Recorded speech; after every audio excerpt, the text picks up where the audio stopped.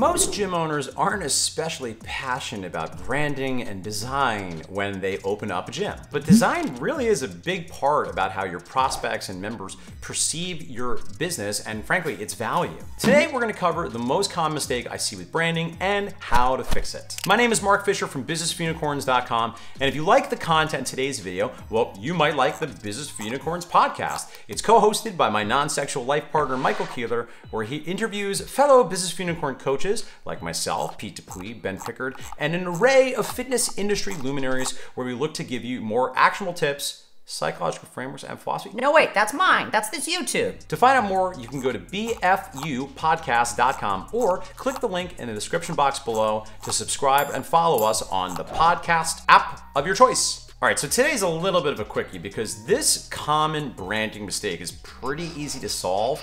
I just want to put it on your radar, and I think once I share this, you're going to be like, oh, duh, so simple.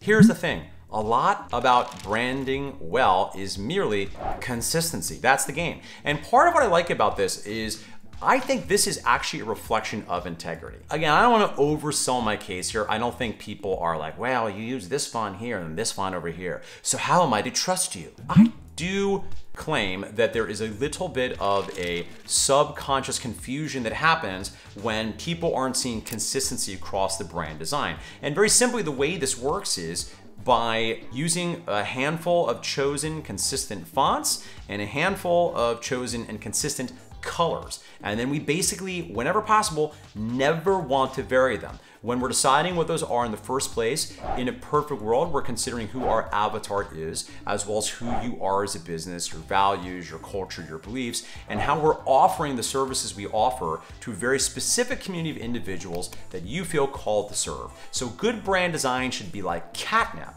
to your avatar, the prospects you most want to be working with. We want those fonts and colors to be everywhere. I'm talking on the website, on the landing pages, inside the facility, the colors the walls are painted, the flyers that go up inside the facilities, any assets you make for social media, any banners or physical handout materials you make for maybe any organic marketing events you attend, the uniforms, if you have uniforms in your facility, everything should feel of a piece. In fact, even in the digital marketing world, there's a concept known as ad scent, which is to say that if you have one set of colors, images, fonts, words on the ad, but people click through to a landing page and it's a different colors, different images, different fonts, that loses ad scent. It can hurt conversion. Now, with our scale of business, frankly, it's not clear to me that's going to make a massive percentage difference. I think you can see if you're a huge online business, that stuff really can start to matter. And I also want to concede, if you're doing a paid digital ad,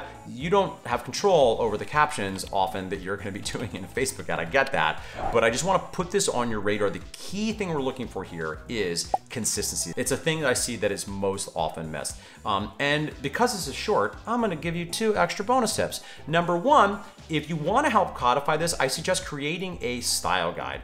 In most situations for most training gyms, this can be a simple 1 to 3 page PDF that just outlines everything from the fonts to the colors to your logo and what are the rules for how the logo is presented. You can even get jiggy with it, which is a very contemporary reference, and offer things such as what is your policy on the Oxford comma, right? You can even get into some of the grammar and writing rules for your business. For instance, at Mark Fisher Fitness, the term ninja is always capitalized. And then my final branding and design thing. Because here's the thing, let's be real. Unless you're someone that gets a lot of positive feedback about the way you've designed your house and the clothes you wear, which is, let's be real, not the case for most training gym owners, you might not be the best person to oversee design. That's part of why we like to outsource things like websites to a company like Kilo. They're going to do it very well for you. However, if I'm going to give you one more little baby pro tip here, is whatever you're creating for marketing collateral, whether it be a website or printed materials, you want to squint your eyes and see, can I read it? Because very often the issue is the design is just hard to read. We're using reverse print, which is to say it's white text against a background. There's not a lot of contrast.